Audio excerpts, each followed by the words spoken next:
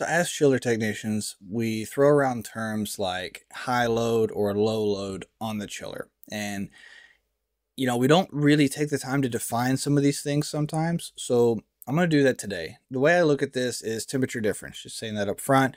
I see my load as temperature difference across the evaporator specifically. But let's get into that from just what that looks like in the different viewpoints on chillers.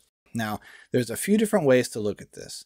So an alternative to evaporator TD, you could look at compressor RLA as an example. With compressor RLA, I find that it will correlate to the evaporator load and then the other compressors that are online at the same time. So they all kind of point back to each other, but in the end, all of it points to what the evaporator is doing. What is the temperature difference across that evaporator? That is the core function of what our load is being dictated by. So even if we are looking at this from a compressor load perspective, it's still dictated by the evaporator load. So if we want to understand chiller load, then that's where looking at it from the evaporator perspective could be useful.